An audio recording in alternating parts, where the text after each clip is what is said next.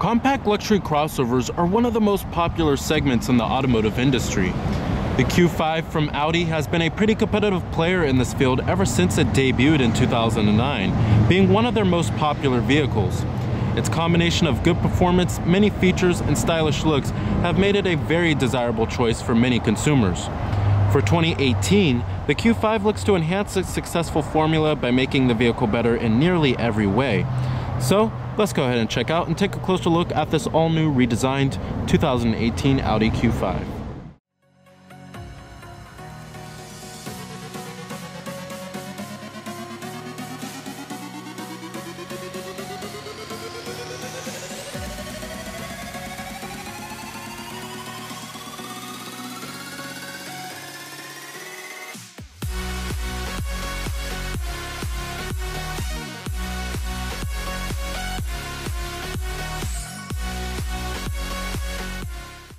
For 2018, this marks the second generation for the Audi Q5, and it certainly takes on a more evolutionary and conservative approach, which is pretty unsurprising given Audi's recently redesigned products. But it's still a really handsome looking crossover. You'll find a new single frame front grille, which gives it a more imposing presence on the road. And then you'll find other nice styling touches such as these LED headlights, as well as LED daytime running lights. And these 20-inch alloy wheels are a decent styling touch, but they certainly aren't going to offend anyone. And you'll also find a new flowing shoulder line, which gives it this sporty and athletic look. But overall, not a bad looking vehicle. And our Q5 we have here is the mid-trim levels, the Premium Plus, and it comes with pretty much all of the desirable luxury goodies, such as the Audi virtual cockpit. You also do have the Audi MMI interface, which also features Apple CarPlay, Android Auto, and it has a panoramic moonroof too. Now here goes the key fob design for the vehicle. You do have your unlock, your lock, your power tailgate, and then your panic alarm.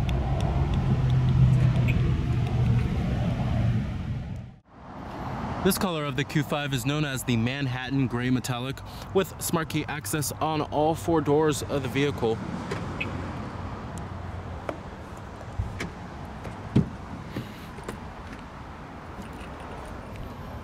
This also features a black leather interior. And you have your power driver's seat with power recline, as well as power lumbar.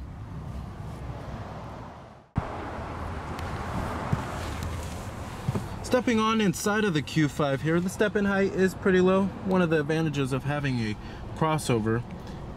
And you'll find a really upscale and accommodating cabin here. I mean, this is a really nice looking cabin from Audi. And everything feels high quality inside of here. I mean, the interior quality is just impeccable.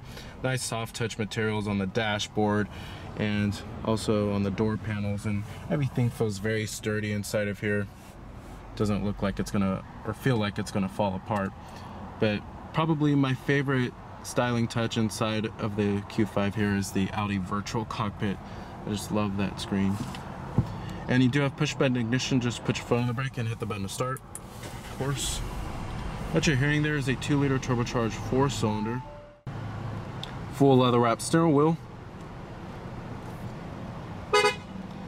Coming to your transmission, you have a 7-speed automatic transmission. Audi calls this their S-tronic transmission, but just go down for drive like this, up for reverse, and then you also do have manual shiftability via the paddle shifters. And when you put the vehicle into reverse, this will display your rear view camera with guidance signs and trajectory. And we have front parking sensors, rear parking sensors too, and rear cross traffic alert. And you can also change different settings. You can also clean the rear view camera if you would like, which is pretty cool. If you want, you just go to clean rear view camera and we'll spray a little water on it. It's pretty cool. You can also do a trailer view if you would like to. And then you just go push for park like this, easy as that. And you have an electronic parking brake. Let's go ahead and turn on the headlights and the hazards. Let's go ahead and check out the exterior of the Q5. All windows are fully automatic. Pop up the hood and check out the engine bay. Heated exterior mirrors with LED side turn signal indicators and blind spot detection.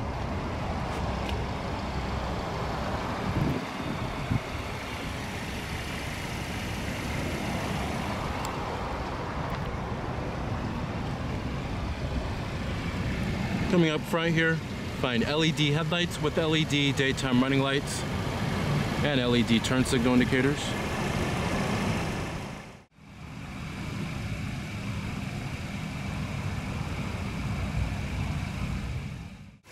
Powering the Q5 here is your standard engine, and this is pretty much going to be the most popular engine choice.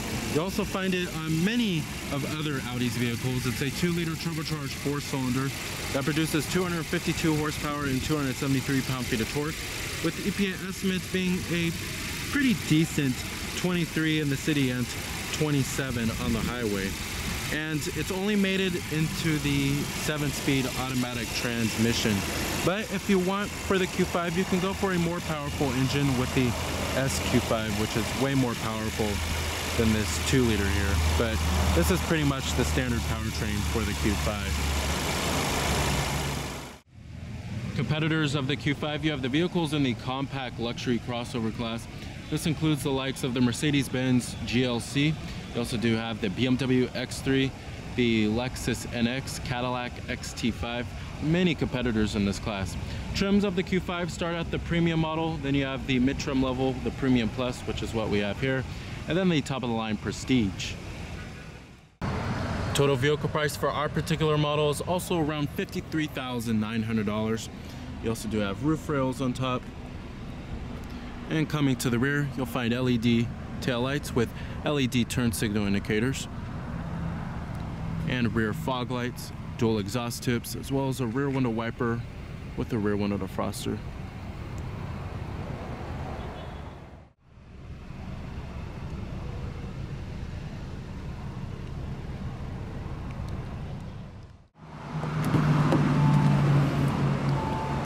All of your basic power necessities, including power windows, power mirrors, and your power door locks. Memory seat settings for 2 people. Like I said, I just love this interior of the Q5. It's just drop dead gorgeous, and it's such a vast improvement over the last generation Q5. And you'll also find that this interior is more open and airy feeling than the last generation, and it doesn't feel as claustrophobic inside.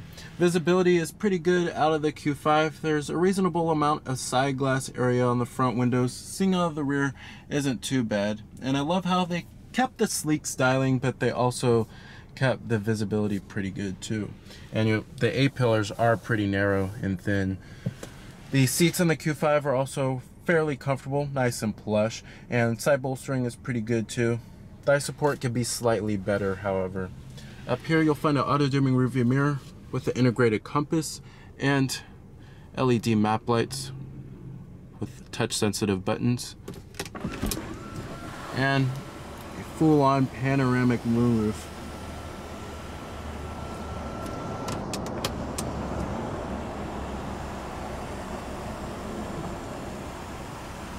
Gives the cabin much more light inside.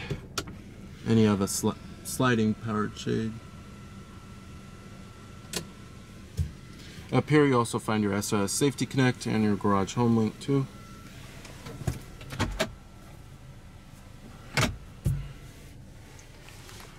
Dual cup holders and your center console with a sliding tray, dual USB charging ports and an auxiliary input. Down here you also find your Audi Drive Select, which is for your different driver selectable modes, which I will get to in just a minute. This button right here is for your automatic start-stop system. You could turn this off if you would like. And basically the automatic start-stop system is basically for when you come to a complete stop with the vehicle, the engine will actually shut off to save a little bit of fuel, and you could turn that off if you would like, which is pretty convenient. You have your traction control off button and then your parking sensors button. You could turn that off if you would like, and then your downhill descent control. The Q5 also comes with 3-zone automatic climate control.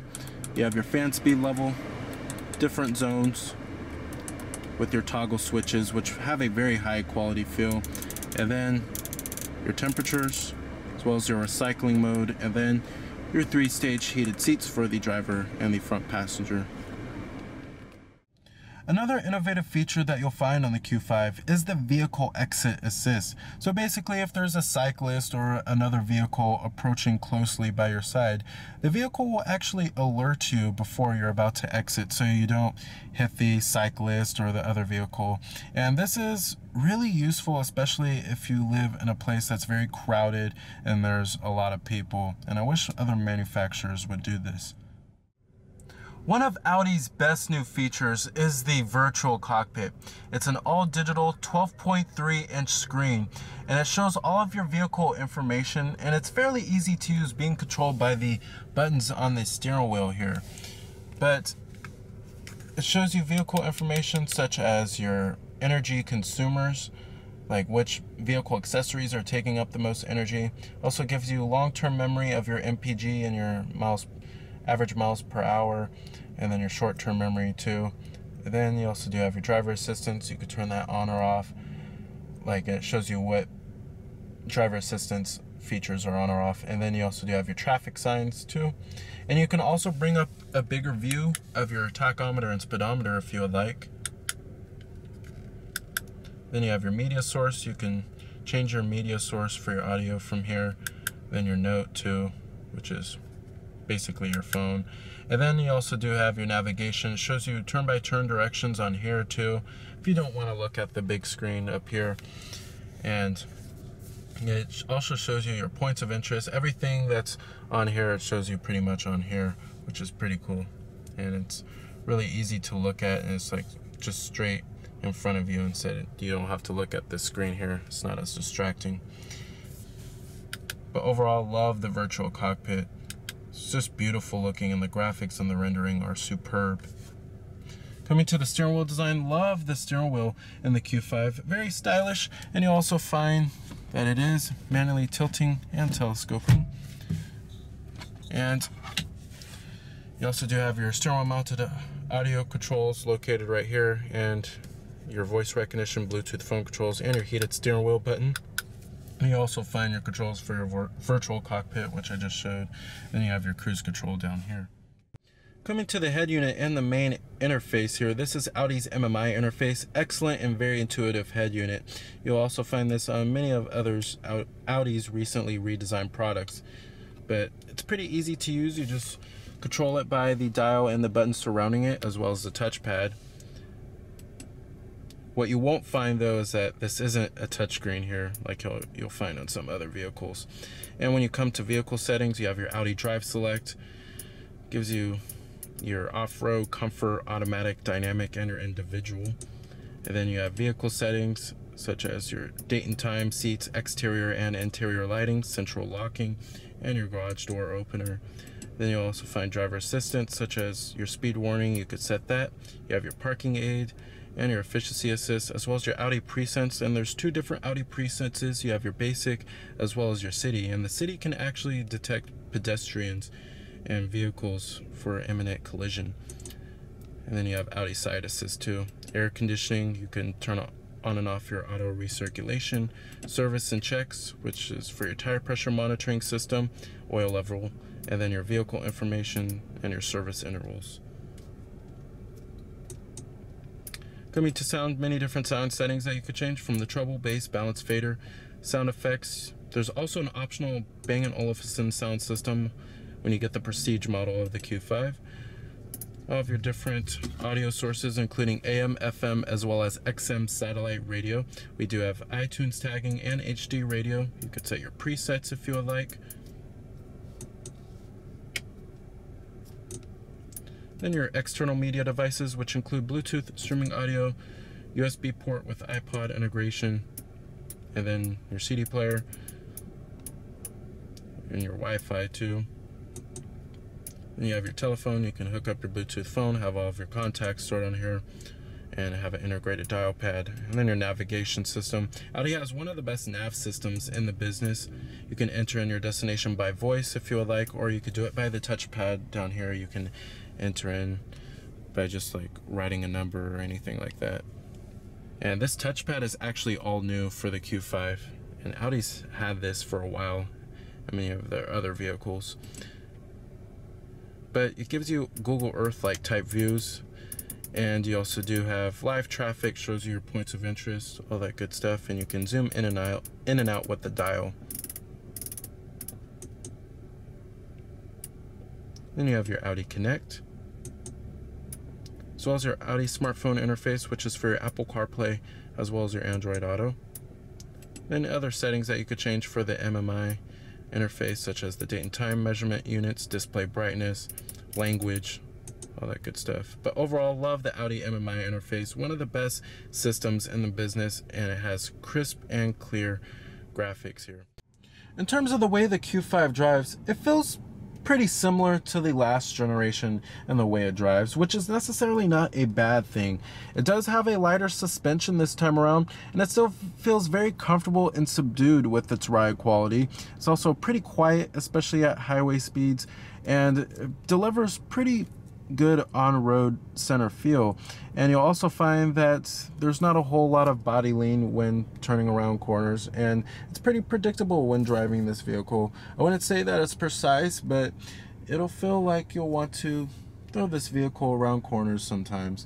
And the 7-speed automatic transmission does shift pretty well, and the 2-liter turbocharged 4-cylinder provides quick acceleration for the Q5. Wouldn't necessarily call it exhilarating, but it is pretty good, and there's really no need for a more powerful powertrain for the Q5. All right, and I'm gonna go ahead and shut down the vehicle. Let's go ahead and check out the rest of the Q5.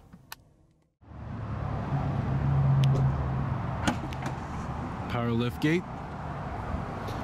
The new Q5 here is also roomier than the last generation. It does feature more cargo space this time around. And you'll also find 40-20-40 split folding rear seats. You have your cargo cover here, and a spare tire. But it does feature a decent amount of cargo space when you compare it to some of its competitors in this class. It's pretty easy to fold the rear seats down too.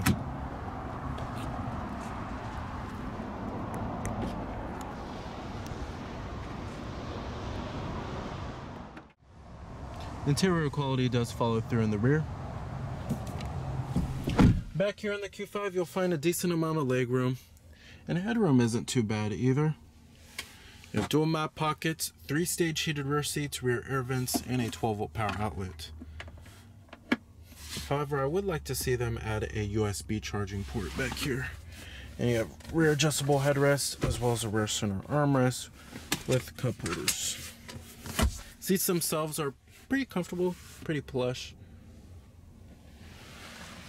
And compared to the competition, the Q5 is a little on the smaller side in terms of cabin space. It can be a little bit better for the rear passengers, even though they made the cabin roomier. For the rear passengers, it still is a little slightly tight back here. All right. So with its upscale amenities, its excellent and intuitive technology, and its refined driving dynamics, the 2018 Audi Q5 remains a very compelling choice in the compact luxury crossover class. So remember that this is Cameron Birch from Cameron's Car Reviews.